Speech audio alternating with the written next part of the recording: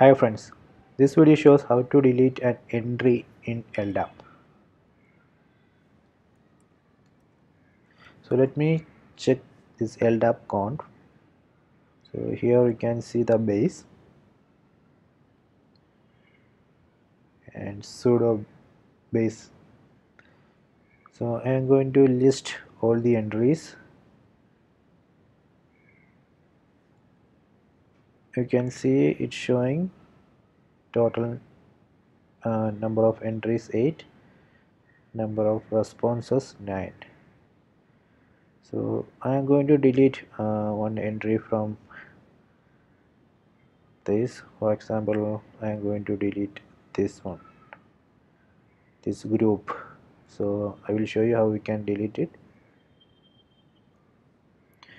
So first let me copy this dn,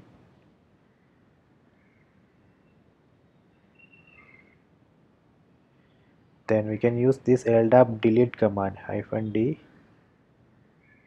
then in -v you need to put that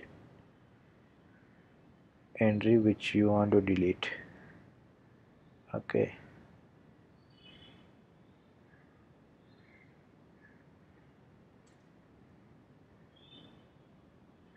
so here you can see the error, additional infos, subroutine entry must be deleted first.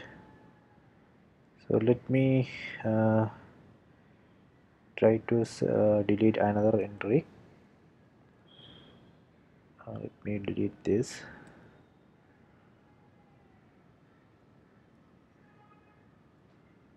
Okay, so that is working.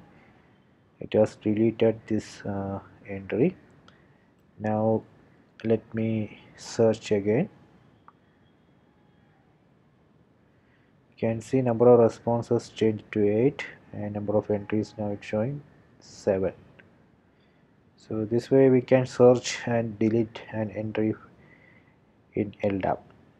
So please subscribe my channel, please like and share the video.